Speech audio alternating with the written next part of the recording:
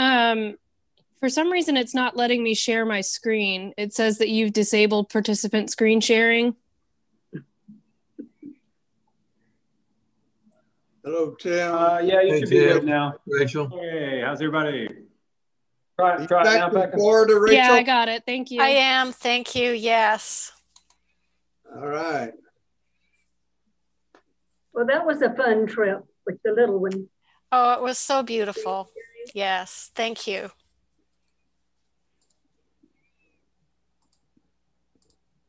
We can get started, Phil, if you're ready.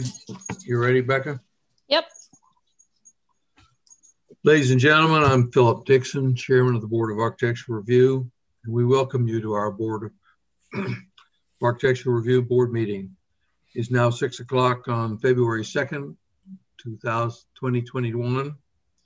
Time for our scheduled meeting to begin. Depending on the size or complexity of a project, each applicant has the opportunity to present a conceptual or master plan for our review prior to committing funds for a full set of design plans and specifications. Approval of a concept plan means that we might agree with the concept while disagreeing with some of the details. It also means that each phase of the project must be submitted at a later date once the plans are more fully developed to obtain the board's final approval for that individual portion of the project. Hopefully any disagreements will have been worked out before the applicant comes back before the board. For those of you who may be new to our meetings, our charge is to look at each project purely on aesthetics, design, architecture, height, mass, and scale, and in harmony with the historic district in the town of Somerville. We look at the overall street scene. Although we're not required to solicit comments from anyone other than the applicant and the board members, except for demolition requests, we usually choose to allow others to express comments that might help influence our decision-making after the applicant has presented the project and the board members have resolved any questions that they might have. As always, we will review each submittal in the order that it was submitted. However, as a first order of business, we must approve the minutes of our last meeting, which were sent to board members for review prior to this meeting. Are there any changes that are needed to be made, or do I have a motion that they be accepted? I move they be accepted as submitted. A second? I second it. All right, please respond with yes or no when I call your name. Jeff? Yes. Rachel? Yes. Cecile? Yes. Beth? Yes. Tim? Yes. David? Yes. And mine is yes. The only project on our list tonight is at 608 Central Avenue, new construction of a single-family residence. And I know we have the owners on the site, and so I'll turn it over to y'all and let y'all tell us about it. Okay. Well, this is our first time coming before the Town of Somerville Bar. So this is a new experience for us, but we're not new to the Town of Somerville though. Tell you a little bit about ourselves.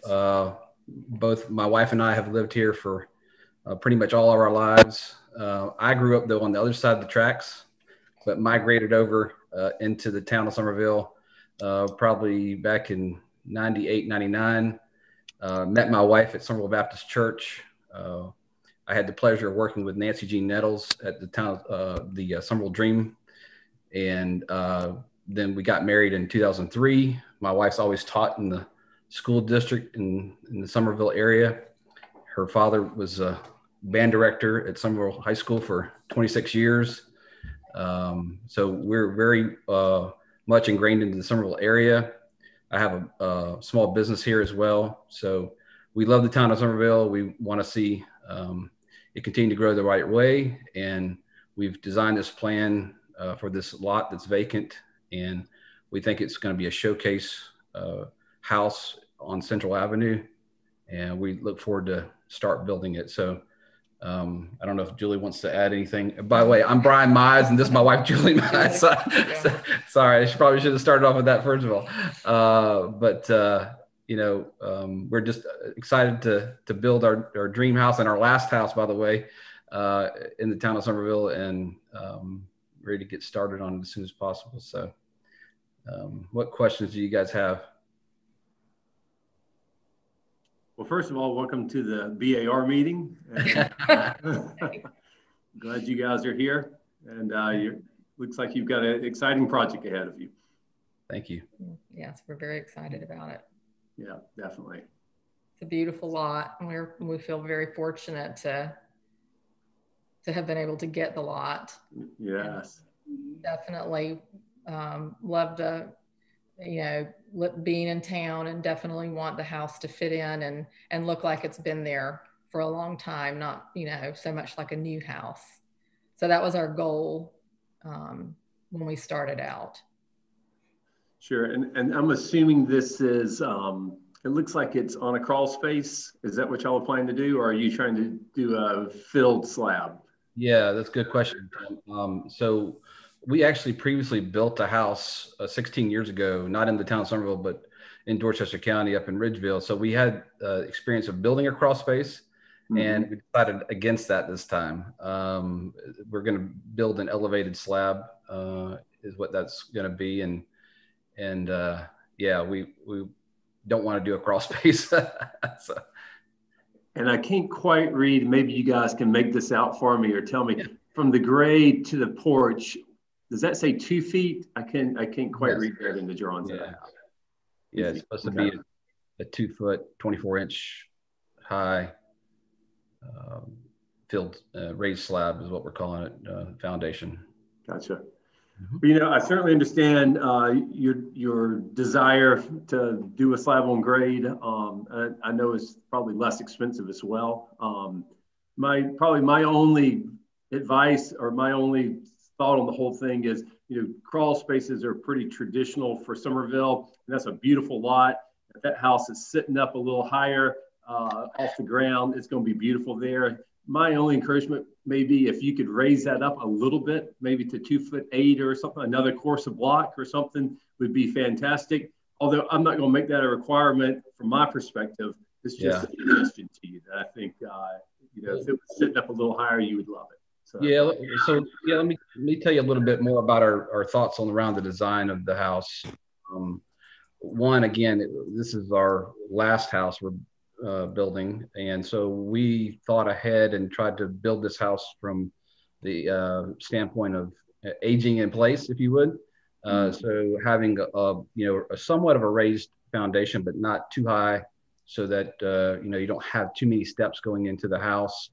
You'll notice on the floor plan on the inside of the house that it's pretty much all open corridors, 2'8" or 3 foot wide openings, wide hallways, very accessible through the kitchen. So, that if we have to be there in our old age, we can be, and we don't have to go somewhere else. And so that was one of the things that we try to keep it low. But yeah, and that was one reason too, by the way, we decided to actually add a half a story or a second story to the top, because we didn't want to have it look like it was squashed down. We wanted to give it some presence, and not just be flat across the top of a one story. So we did add that to try to accommodate the stance or the presence from the road.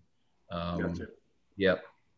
Go back to that other elevation real quick, Becca, that you were at right there. Okay, and now you can go back. Thank you.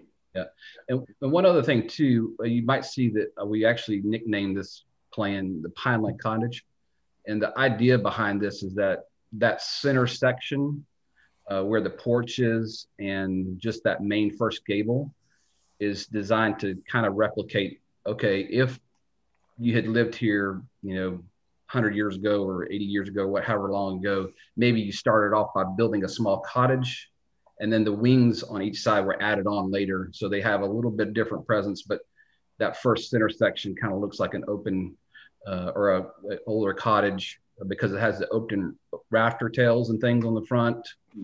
And so that was one design aspect that we try to incorporate that idea, like, you know, it kind of looked like it had been added on to, but still in good taste, you know, and not just obscurely added onto it.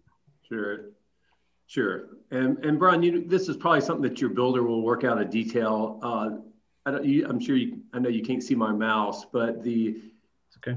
On your roof, on your porch roof, you've got it extending past the edge of the house, and that kind of makes for an odd look on the backside of that because it doesn't have anything to kill into. So you're probably going to need to stop that roof overhang in line with the edge of your house. Okay. Because there's nothing to frame there too. Unless, I guess maybe that's all in the same plane. I don't know. Maybe that's all in the same plane. It's hard to tell from that one elevation that I have here. Is that projecting out? It does. If you look at the side view, you can see that it projects. Yeah, and it has a return side piece so it's going to be right. But see, it projects out, so that's going to be sticking out on. It's like it's going to be like wings on either side. You don't really have a good plan showing it, and it's going to be a little awkward. I think you're going to end up having to cut that back to line up with the edge of the house. These wings on the left and right that you see in that elevation is a good one. They don't frame into the roof because they're proud of the roof line. Okay. Does everybody else know what I'm talking about? I know. I 100% agree with you, and I think your home would look a lot prettier and more in keeping with the character if you cut it back so that the porch roof dies into the face of the front wall. Basically, that last panel there on the. And you know what? The usual overhang on the sides might be 6 inches, 8 inches. It doesn't need to be as wide as what you've got. So you could make that narrower, but also just pull in your column a little bit so that it dies into the face. Yeah, exactly. That'd be the thing to do. I agree with that. Yeah. I also had a question for you about your brick base. Yes. Because the elevations aren't consistent all the way around. So on the front, it looks like you have a brick base and then you have sort of like a roll-lock course at the top that would take it step back in. But on the other elevations, it's just shown as a box. So are you intending to carry that roll-lock all the way around? Yes. And in fact, we're planning on using an actual roll-lock design brick. So you have a boulder edge to it instead of just a 45'd cut brick. Yeah. And that would be great to do that and have that be consistent. And as I said, it's not clear on your elevations that that's what it does. Okay. And it's an issue just comes where you've got your garage only because you have like brick in between the garage doors. Like it's a bit of a funny detail when you have this kind of like you have to make sure that the bricks on the side of the garage door are solid bricks and not part bricks where you see the holes in the brick. Yeah. When we built our house, like I said, 16 years ago, we actually used a lot of that same, I'm a very detailed person. So, we're not going to, leave things unfinished or, kind of sporadic where you can see holes in the brick or right. I won't be able to sleep at night like that. So. Yeah. But yes, I'll have it added to the elevation to add the roll-lock on top brick course. And I know that Tim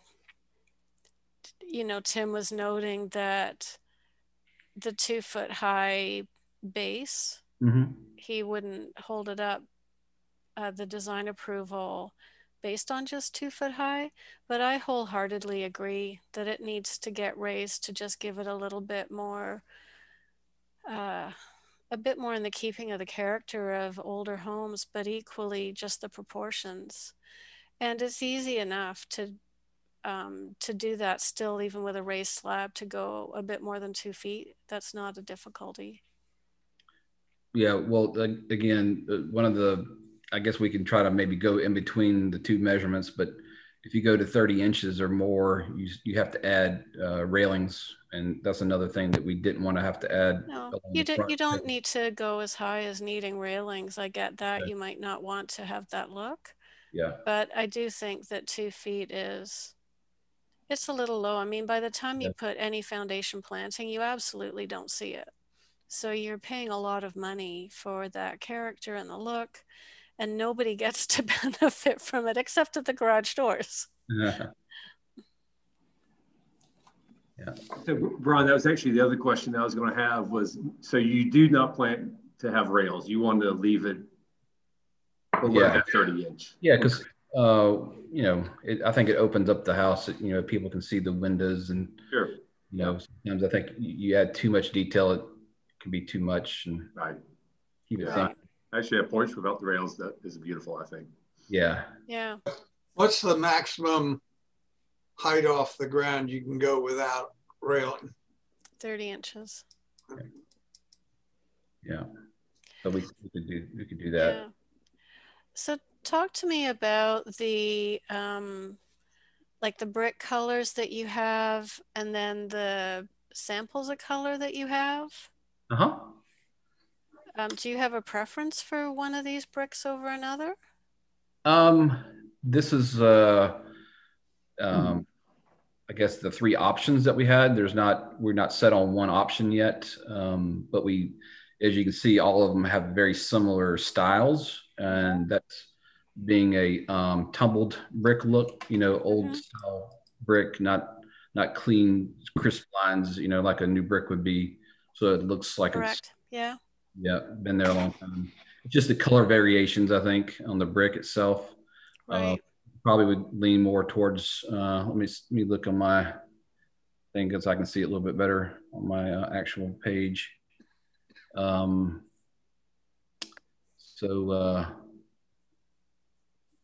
think probably like the middle one, the sandstone is what it's called. More, I guess, red and black looking, you know. I like that over the mixed colors on the left-hand one. Yeah. I do too. We actually used prior. We used one called Catawba, and it was very nice. I don't know if I could even show you a picture of the house we built prior, but I mean, it just looked like everybody said, "Gosh, where did you get these bricks from?" You know, they looked like they were real old bricks. And then plus when you add the bullnose Roloc to it too, it just finished everything off. Especially like the steps. You know, a lot of people don't know. You just spend just a little bit extra money, you can make it really look nice and finish it off with not a whole lot of effort. So right. So, but I mean, if we're looking at colors, we also need to look at the paint. Mm-hmm. I'm not quite sure what all the paint colors are there for. I was going by the kind of guidelines, and I think it said have 3 or 4 options. So that's what we try to do, is try to pick 3 or 4 of our options and tell you from a priority list that option number 1, that Holly Fern Sherwin-Williams color, you know, and the oyster shell would be kind of your favorite. Mm-hmm. Yeah. Preference. Yeah, I think it could be. It's not my favorite, honestly, because I don't think that's either hit. It's not. I'm finding it doesn't age well, is where I come from. Well, and we drove around too, and the guidelines, you know, with the bar, it says, you know, try to keep in with, you know, what's already here, which is what we're trying to do for sure. We don't want something to look, you know, out of place. And I mean, I love that you've got all of these from the Historic Charleston collection. So I mean, you can't go wrong with these. I figured you could, yeah. But we also just, you know, initially our first thought was white. Yeah. Which is why we included that in there too. So right. But then it seems like every house in Central Avenue, there were so many, everything on the right hand side of the road is all white. So we're like, did we do white? I mean, I guess you can't go wrong with white. But you got white and you got the yellow, and then you got like a gray color and tan. There's not that many greens, so we were trying to add maybe another green house to it. We like that color mixed with that kind of off-white trim.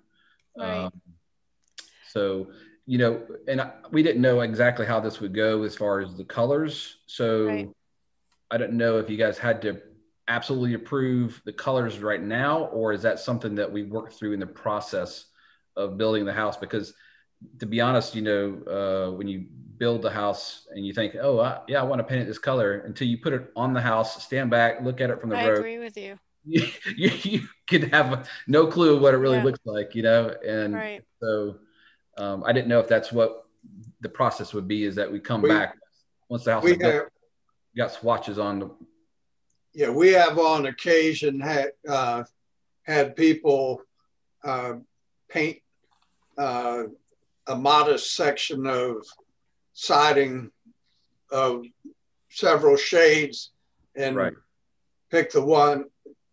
Sometimes the one on a color card looked great, and then on a big wall look horrible. Right. Yeah. Right. Absolutely. And that's all these swatches are from. Is they're the Charleston historic Charleston paper. So. Well, and you also need to consider at the same time, we have no purview over it, but whatever you're going to do on the inside, you don't want to be a shock from the outside when you walk in.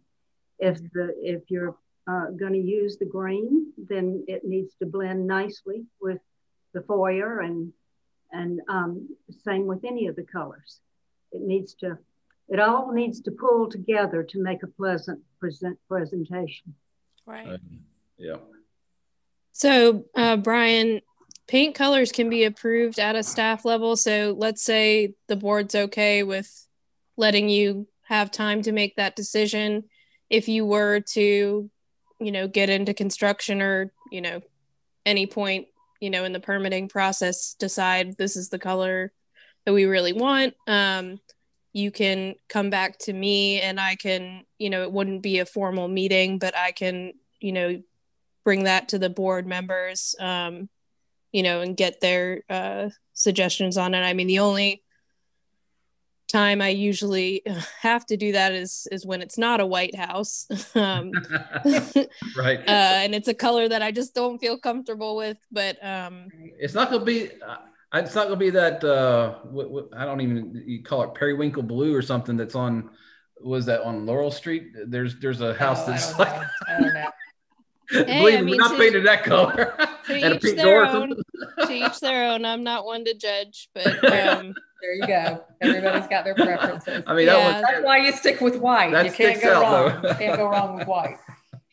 And I mean, typically when a project like this comes before the board, what I prefer to do is to have the board make all the decisions, so it's everyone's all on the same page, and I'm not approving something that they're not hearing about. So that's going to be up to the board if they want to handle it that way. But I could definitely do that. There's a process set in place for that. Okay. Yeah. I mean, we don't have any problem in, submitting the colors or, even again. I mean, Brian, what I'd really recommend that you both do is just wait. I mean, in general, the Charleston historic colors are a great place to start. But I think as you start making selections on the interior for your finishes, for your cabinetry, for tile, you're going to be getting into a color scheme for your home. And as Cecile noted, you really do want to have this coherent look from inside to outside. And I think as you start picking things, then there will be an exterior color that you fine tune to go with that. And then, we can either have a look at it, and sunlight's always better. We've often found that, like when we look at it in the sun, it makes a huge difference. Right. But I would encourage you to coordinate some of your interior colors and finishes, just so that you do get that really nice, coherent feel to your home. Right. I appreciate that. And, you know, again, I was just going by kind of the guidelines, and I didn't want to submit something that it was half baked and, you know, not prepared enough, and didn't give you guys something to look at of kind of what my thinking was. So, well, it's a lot easier to get it done earlier. So you did the right thing. Yeah. And I think, I mean, probably all of us would agree in general that any of the bricks you've chosen, while we might each have our individual preferences, none of them would be a bad choice. None of them are out of line. I think the only thing is that if we hold off with a color, just don't forget that you still have to come back and get a permission. Right. Oh, yeah. The last thing you need is to find a note on the door saying you messed up. Believe me, we don't. I'm a rule follower. The detail guy won't forget. That's what I have to do that for every day at my job. I have to follow the rules. Otherwise, I get in real big trouble. So I don't know how the rest of the board feels, but as far as the brick is concerned, personally, I'm okay with any of the three. And so, you know, if he wants to select from one of those three, I would be okay with that. And then we'll find out the final paint color when he gets closer. Yeah. I have a preference on the bricks. I don't particularly care for the one on the left. Okay. I think we're leaning, yes. Well, the one in the middle is probably my favorite. And it also depends on what color the house is going to be. Yeah. Right. And what I actually was going to plan on doing too is, if it's feasible, once we start construction, as far as like getting the foundation and the walls going too, we can even do like a mock-up, you know, once we get the materials that we would, you know, have, and like do them in 3 different mock-ups and let you come by and look at like a mock-up. And, you know, because I think, again, like we've always said, I think here is that it's easier to make a choice once you see it all together and actually have a mock-up. So. Yeah, I 100% agree with you, Brian. Like the cost of an error, or that feeling afterwards like, that wasn't quite perfect. For the sake of the little bit of time and effort to do a mock-up, it honestly makes such a huge difference, and it's worth it. Yeah. I would also like to put in a good word for foundations off the ground. We built our house so that it would fit in the neighborhood. And so consequently, it's farther off the ground than typical new houses. And I cannot tell you how wonderful that space underneath this house has been over the years. And I can't tell you how many thanks I have had from plumbers and air conditioning people and the bug man, and they say, oh yeah, we'll do so and so, and then when they look under there they say, oh, and they're thrilled that we have plenty of room for them to crawl in. That is not a reason to build extra foundation, but I'm telling you, it is a benefit. It's funny you mentioned that though, Cecile, because the house we built in Ridgeville, the lot actually sloped to the right. And so the right-hand side of the house actually was a walk-in basement area. It was so big under the crawl space. And I mean, we had it encapsulated and all that stuff. But, you know, at the end of the day, it was a lot of maintenance though too, you know, just having to crawl under the house and all that stuff. And so when you put all that stuff up and above and in the attic and get your, you know, AC from underneath the crawl space and in the attic, it makes for a healthier home. And that's one of the other things too, by the way, is that, and this is not, I guess, in the purview of the bar, but it is in our construction details, is that we're trying to build this house as a more of a building science house, where it's very healthy house, air efficient quality, high grade construction. So, you know, a little bit different than just any like regular track home builder is just going to throw up, you know, 2x4s and regular sheathing and stuff like that. So we're taking our time and making sure we choose the right materials, right selection, and really want this to be a house that, again, we're going to live in for the next 30 years or more. So we don't want to do it the wrong way. That's for sure. Well, I just wanted to make my feelings known about that. I'm not in favor of slab foundations in the historic district. We've been through this before with other applications, and I'm just not in favor of it. And as for getting older, I know about that too. And yes, it's harder carrying the groceries in and all that sort of thing. But in the long run, I think that you would have a house that will suit that property better if you get it a little bit more off the ground. Yeah, we can do that for sure. We can go up to that 30-inch level on the foundation. That's not a problem. But again, I've personally lived in a crawl space house. I've worked on crawl space houses.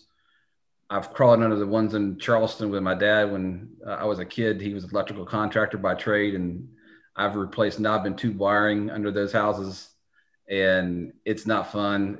And of course, those are real low to the ground. You can barely crawl through them. But we prefer to build on a slab, raised slab. That's actually the future of home building, is raised slab versus crawl space, especially in the Charleston market, because of the humid conditions and the moisture, the rot, all the problems you have with crawl space. And that's why we had to encapsulate the last house we built, is because, within a year of us building it, we had moisture condition problems underneath there that we never thought we would have problems with. And we put a vapor barrier down. We did all the right things. And the only way to solve it was to spend, I think it was $15,000 back then to encapsulate the thing. And, this is when you're building a one-story house, that's not something that you want to have to do with how wide this thing spread out. It'd be different if it was a two-story house where your floor plan is not as spread out. Maybe you could afford to encapsulate it versus, just building a raised slab. But we also didn't want to build it too high, because I think, the houses right next door to us, the Live Oak Village houses, those are definitely, unfortunately, they're not in the historic district, but to me, those are out of place, right? Those houses just look like brand new houses that, drive under elevation, all that kind of stuff. I don't think you want a house on this lot to be one that's that high either. So, we definitely didn't want to go that route. But the only big problem with a slab is your plumbing. If you ever have a problem with the plumbing, somebody's going to come in there with a jackhammer and take the slab out in order to get to the plumbing. Well, that's definitely a concern with slabs, but we're not going to put any water pipes in the slab. Everything's going to be coming down from the top. The only entrance point would be, I guess, just the one line coming in through the sidewall. Well, your drain is going to have to. Yeah, waste drains will have to go, but usually they don't hold that much water. And you can snake those pretty easy. It's different if you have a water fitting break, and then the concrete swells and cracks and all that stuff. And I do have a lot of construction background. That's why actually we're presenting and not our builder, because I'm going to have a lot of hands-on involvement with the project. Again, we built the house 16 years ago. I acted as a general contractor on that. We didn't use a builder, and people were very surprised. We got it from start to finish, built in 9 months, and they were like, "Why don't you have your builder's license?" So I actually ended up getting it, but then you never thought we'd build another house again, and actually let it go in 2015. So anyway, so I've got a lot of construction background, and I appreciate your feedback and stuff on the things with the foundation. But, again, I think I've done my homework, and this is, what we'd like to build. I hope, you guys wouldn't turn it down because of a difference in perspective on whether it's a crawl space or a slab. But, And believe me, I'm trying to. We have before. We didn't turn it down, but there were 2 of us who voted against it. Yeah. Well, there's something to be said about a crawl space house too, because believe me, concrete doesn't give. So when you walk on it, the wood, beams and things tend to give a little bit better than the concrete. But we've actually come up with a good flooring option that will solve, that comfort on the inside of the house. But so we're looking at all kind of different things and making sure we make the right decision on this, because again, this is a huge investment by no stretch. That's for sure. It's good that you've got that kind of background and knowledge, because it needs to be well thought out. It sounds like you have. Oh yeah, my wife would say. I think about that's all he does when he's not at his other real job. Yeah. Well, I've got a 4-foot crawl space under mine, and I love it. That's what we have. It's easy to get to, and there's no moisture problems. Yeah. Right. I think that's what close to what we had before as well. And in fact, that, like I said, that one side was actually 6.5 feet. You could walk underneath it. It had a full basement door and everything we put on it. So, wow. Hey, Brian, two things I do want to bring up that I would be remiss if I didn't state them. One is on the standing seam roof. We have some very particular guidelines, and just make sure you follow those guidelines about the roof panel, no striations in the panel, and the ribs 1 inch high. So that's the most historic looking one we can get close to today to match that. Yeah, no, in fact, we probably would like to do the interlocking standing seam roof on those. And that's why we didn't do the whole thing too, because that's more expensive than the type. So sure. Just make sure on that interlocking standing seam roof, some of those are 1.5 inches high, and 1 inch is the guideline spec. Okay. So it's a little bit lower than some people like, but it gives you that more of that historic architectural appeal for it. Yeah. And it's the one you'll see them like on my house. That's what I've got when I re-roof my house. But and then the final thing is on the windows, we do require simulated divided lights. So they can't just be grids between the glass. They have to have that simulated light on the outside. Yeah, we're actually looking at the Marvin Ultimate series. I've got those, and I actually love those windows. So they're great. Yeah. Well, can we come by your house? Yeah, you sure can. You're welcome to. Where do you live? We've looked at every window that exists. Yeah, I'm 114 Rutherford Street. You're welcome to come by. When we redid our den, most of my house is historic, so I don't have those. But in my historic part, I did the Marvin Ultimate double hung, and they are great windows. Right. Highly recommend them. They're expensive, but they're great. Yeah. Oh, yeah. We know. Yeah. I have another question about the way the house is situated.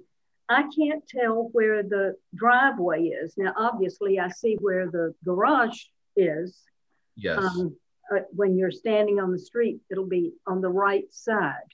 So are you planning for the driveway to come out?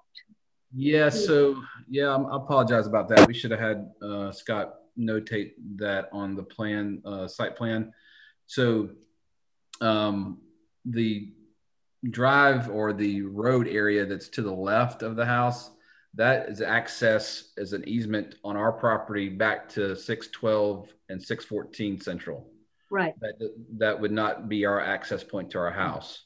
Our access point to our house would be what's existing there as what the prior house was using as a driveway. Even though they tore up most of the asphalt right now, it still has that asphalt, 8 foot, 10 foot right away marking on the road from Central, right where, let's see, let me zoom in on my piece here so I can tell you for sure. But the idea so you don't have to remove, like, are you going to be in trouble with that 33-inch oak? No. Everything everything's still there as far as the drivability onto the lot and everything. And in fact, we're not even going to put like a hard surface on the drive, but in front of the garage area. So our idea is to put like either just small gravel, like the gray type gravel that you would see like in a country house or whatever. The pea gravel. Yeah. Right. Yeah. And or like even crushed shell or something like that through there, a mixture of that, but nothing that's going to be a hard surface between the Central Avenue, that little small piece that's already there, and the garage pad, basically from the outside of the.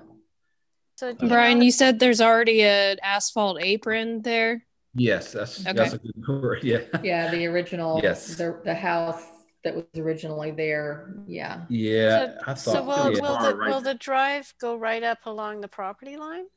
Like no. You know how there's that 33-inch oak just off the front corner? Yeah. Are you going to be on the right side of that tree? Yes. Mm-hmm. Yes. Or actually, yes, right on the, because the 31-inch oak and the 33-inch oak, you're going to go to the right of that and then circle it in to the garage. Which is basically what it was like for the other house. Yeah. That was there prior that burned down. We can, I can have Scott add that as a. If you guys look on Google Maps, the old house is still there and you can see that driveway on the far right-hand side. Yeah, and I thought maybe, I don't know if y'all looked at the photos that I sent a link to our Google Drive album, but you'll even see my truck parked in the first picture, like if I was to pull through there. In fact, actually it got opened up there because there was a dead magnolia that we took down already there to the right of that truck. And so it actually gives us even better access through that area. And y'all, the only reason I'm not pulling those up on my computer is this laptop is extremely slow. So I don't even know if I'd be able to get that up, but you should have it in the packet that was sent out. If you just click on those hyperlinks or right click and hit open hyperlink, it'll pull that up in a new window for you. Is that at the back of the packet? Yeah, I accidentally put it behind the fence exhibit. But yeah, that drone video is really cool. I watched it and I thought that was so neat. Yeah, and that's one other little tidbit too, that we would like to share this project with the community and keep people abreast of what we're doing. So I'm going to do a couple of the different drone videos throughout the project to really, one for us, but then to share with other people, just the progress. And I've got in the progress of putting up some security cameras to be like time-lapse video so that we can archive and keep this for a record for ourselves, but also just for general information. What's the siding material? What we're planning on right now is Boral. It's a fairly newer siding. It's not James Hardie, but it's very similar to it. It's actually, I think it's actually better than James Hardie. We actually used the Hardie plank on the previous house 16 years ago. But this Boral siding is even more dense, and it will not absorb water at all. But it's very similar in look and feel. And the design of it's not a lap siding. It's actually like a cove Dutch lap. So it's actually very similar to Berlin Myers' house. I don't know if y'all seen Junior that just built his house not too long ago. It's not, I don't think they're in the historic district, but he used a wood cove lap Dutch siding. But I'm not an owner of a building supply place that can just replace siding when I want. So I wanted to use something a little bit better, and that would last a little bit longer. So what is the shadow profile of it? It is a 1x8. So it will have a 7, I think a Okay, so that reveal. So it's like the architectural HardiePlank in terms of the reveal? Right. Yeah, there is an architectural series of HardiePlank that's thicker and has a better reveal. So it is like that higher grade of HardiePlank. And again, I can get samples to you guys. I have some samples of that if you wanted, for me to bring them to the town. You guys could go by and look at them or something like that. And, or any samples I could, I guess, leave them with Becca or something. We have samples of everything.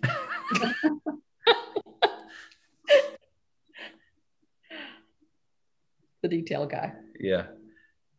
And by the way, too, I actually hand drew this floor plan myself and then just had Scott put it in the computer. So this is a collaboration of my hand drawing and his computer skills. So that's how detailed.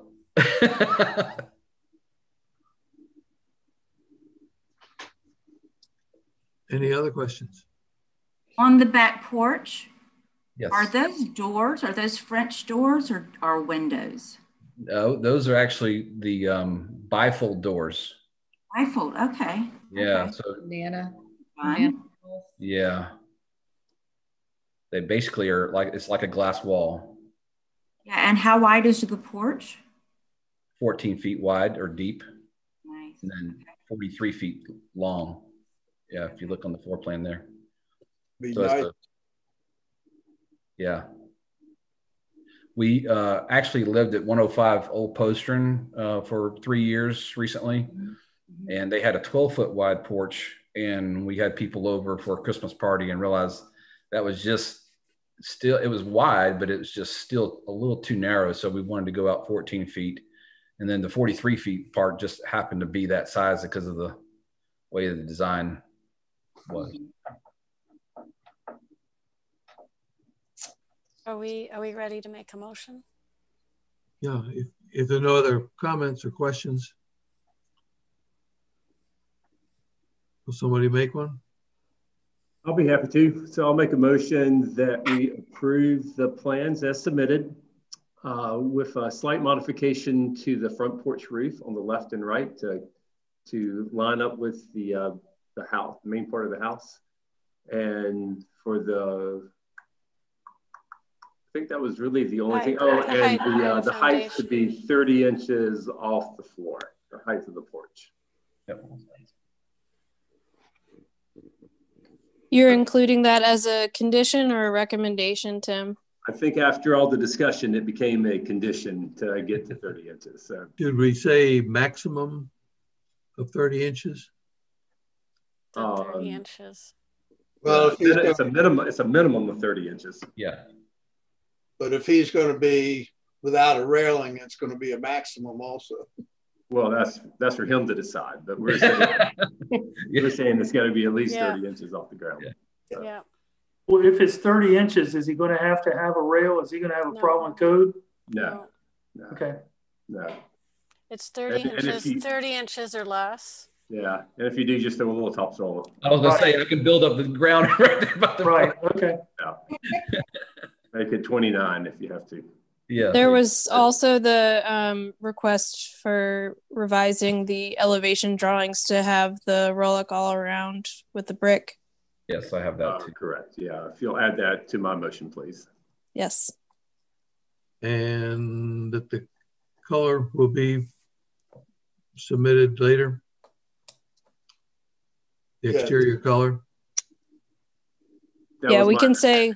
Yeah, we can say final detail to staff, and I'll reference or include you guys once I get those. I'll second it. Okay.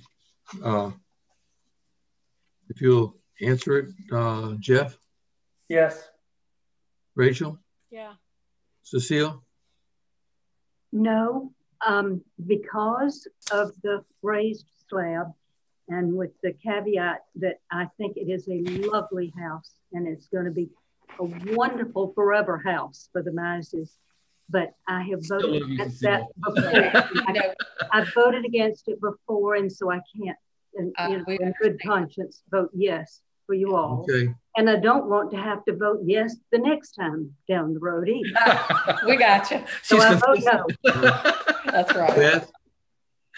All that Cecile just said, I'm going to vote no as well. I love the design. It's absolutely gorgeous, but I just have an issue with the raised slab in the historic district. Tim? Yes, I made the motion. David? Yes. And mine is yes, so it is approved. Thank you. Thank you. So we thank you much for. I'll send you the COA tomorrow, and I'll include all the details that were went over, though I'm sure you took very good notes. But I'll send that to you in the morning, and then if you have any questions about moving forward with the process, you can let me know then. Great. We sure appreciate y'all's help. Thank you so much. We'll be sure to get the information back to you in a timely manner too, to make sure we wrap this up. We appreciate it. And I don't think you'll be disappointed in what we do here. Again, It's gonna be beautiful. Yeah, we're gonna make it a showcase place.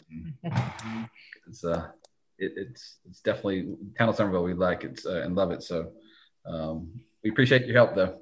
Well, Good luck on your project and welcome to town. All right. Yeah, we'll be looking at Tim. Come by and see my windows. All right. Bye-bye. All right. Bye-bye. Our miscellaneous item is a continuing on fences. Becker, you want to tell us about what you got? Yeah, so the document that I sent y'all mistakenly second to last in this packet is, and I apologize, this laptop is so slow. So basically at Planning Commission, this is what was presented, if I can get it centered here. And the Planning Commission didn't really have any comments on it, but they voted to recommend approval to council. I do not know when it is going before council to be voted on, or well, read twice and then voted on. That was the response I got from Jessie when I said, when is it going before council? And she said, I don't know.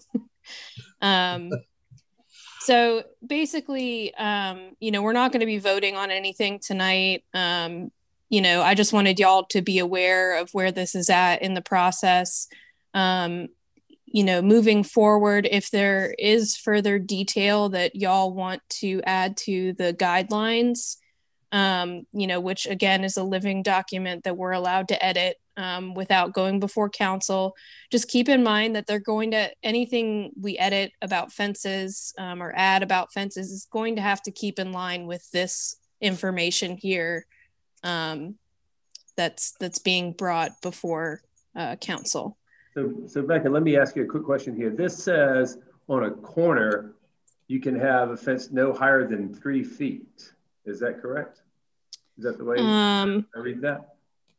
Let me pull it in closer.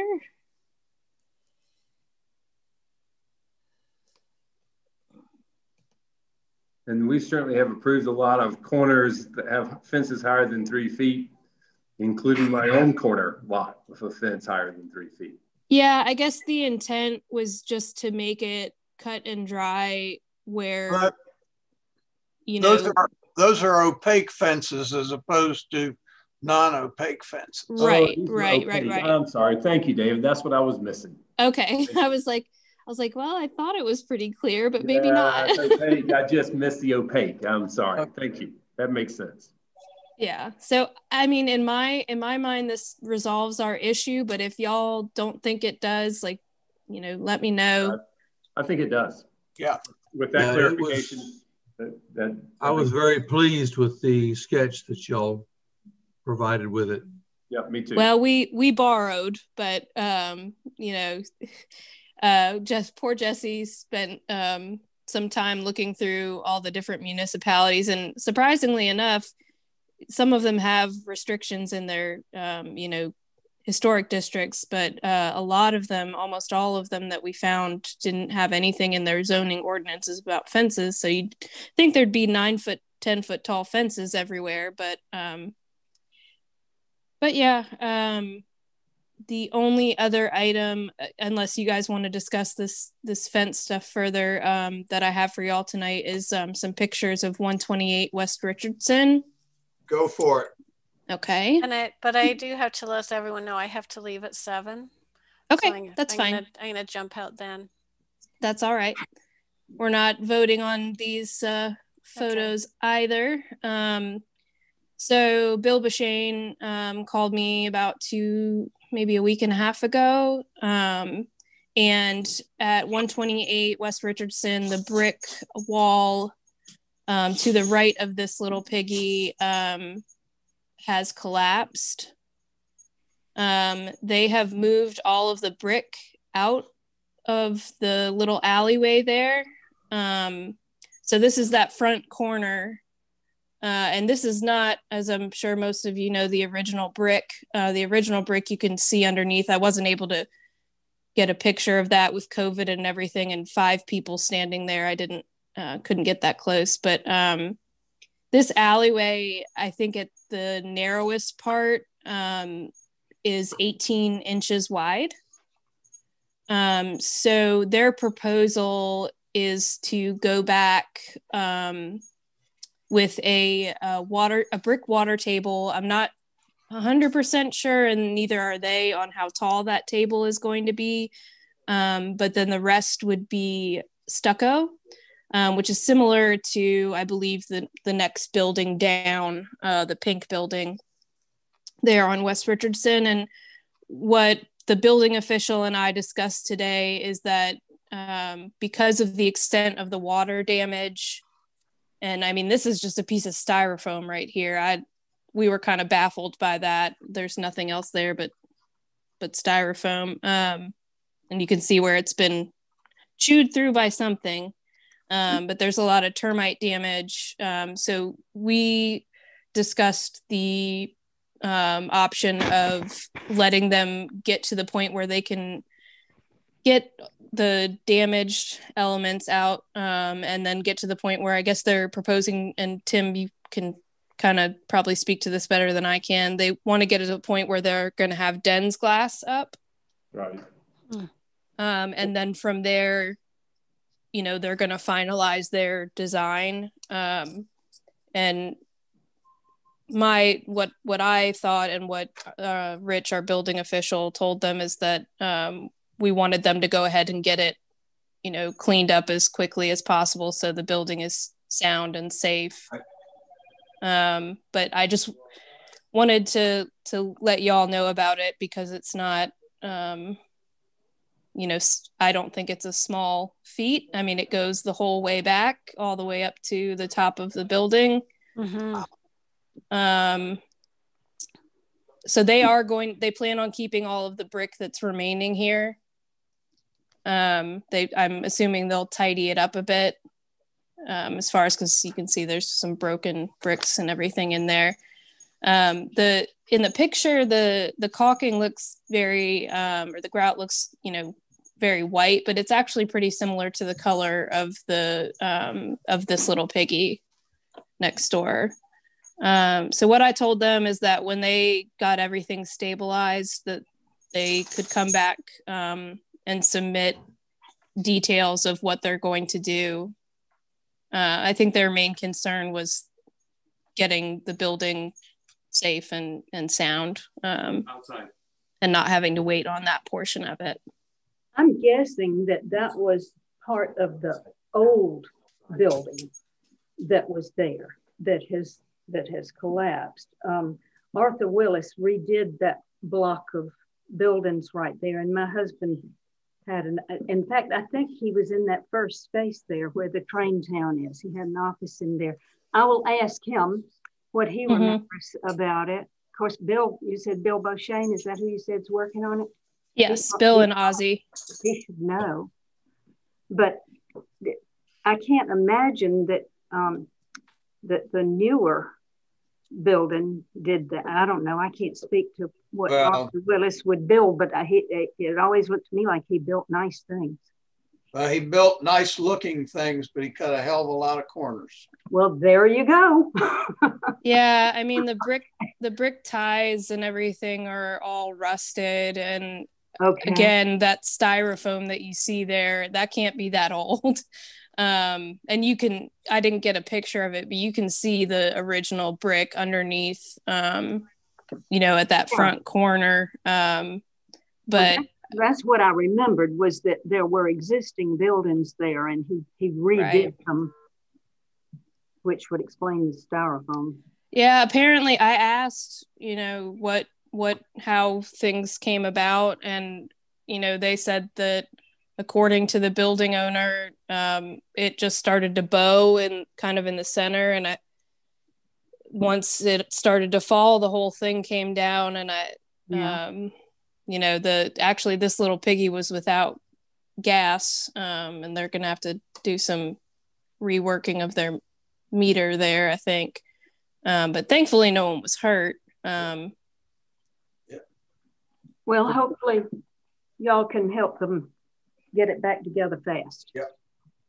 And Becca, I think that's great that they're moving forward. I think they should. Okay. It would seem to me like they should, the brick return, I know they're going to come to us and tell us their proposal, but at a minimum, that brick return should, the first 6 feet or so should go back as brick, and then let them transition to something else. Because, if you don't really see it from the street, what happens under that alley really doesn't matter. You can't see it if you're standing right on top of it. If you try to see it, you can't see. It's like a crevice in there. Like obviously you can see that right there. And so we want at least, the first period of it to be brick before it transitions to stucco. So you're saying the first 6 feet deep brick all the way up? Without having looking at it, yes, some distance. I don't know that it's 6 feet. Maybe it's 3 feet. Maybe it's 4 feet. But some of it all the way up, so that from when you're walking down the street, you don't perceive that anything has changed there. Got it. Well, your big problem is going to be getting your brick masons in there to lay brick. Yeah, but they did it one time. You can get in there and do that. It'll be tight. But if they can stucco it, they can brick it. Well, I guess that's a good point. Old slim. That's right. Well, and it's not 18 inches wide right there. It's when you get to the back. Right. And that's so I 6 think feet. Maybe it's 3 feet. Maybe it's 4 feet. I don't know. Right. Something just so that first section looks original. So. Okay. It'll look like a column going up. That right. Yeah, exactly. That'll be fine. Hey, Becca, one thing, could you check on the window replacement job at Rutherford Street and Hampton Street? That little cottage, they just replaced those windows. And I was actually walking today, and I noticed it looks like they used windows that don't have simulated divided lights. They're just between the panes. This is 302 Rutherford? I did not write down the number. And I know we just approved the work there. I thought we had said simulated divided lights there. Which cottage? It's the cottage on the corner of Rutherford and Hampton Street. That's 302, and she didn't have windows as part of her proposal. Gotcha. So, and that's already a kind of contentious one with me. So, yeah, the window stickers are still on the windows, so I'm assuming they're relatively new. Wow. But maybe it was before this. Maybe they've been there a long time. I don't know. Maybe I just noticed it as I was walking today. You're talking about the one where we talked about back and forth about a rear deck and exactly replacing a front door. Yeah, with fiberglass. That's 302. Yeah. Well, the windows are replaced. Maybe that's old, and the stickers just never got removed from the windows. Well, they got done without approval. Or done without approval. Well, maybe she thought she was putting exactly the same thing, and she didn't have to have approval. Yeah. Anyway, it bears looking into, doesn't it? Anyway. Yeah, I'll drive by there. Okay. I've got to go. Guys, y'all all have a great night. Thank you. We gotta have a motion. We can't hop off yet. Oh, rats. Okay. I move. Adjourn. I'm gonna give that one to Cecile, and then I'll say, David, you second. Right. Or you can say that we co-moved. Yeah. All right, y'all. All right. Bye, guys. Y'all have a good Take night. care. Bye. Bye. I don't guess we don't vote. Oh. Vote by turning off your computer. I was trying to. Well.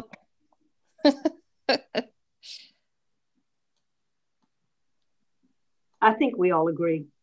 Yeah, that's what I say. Turn your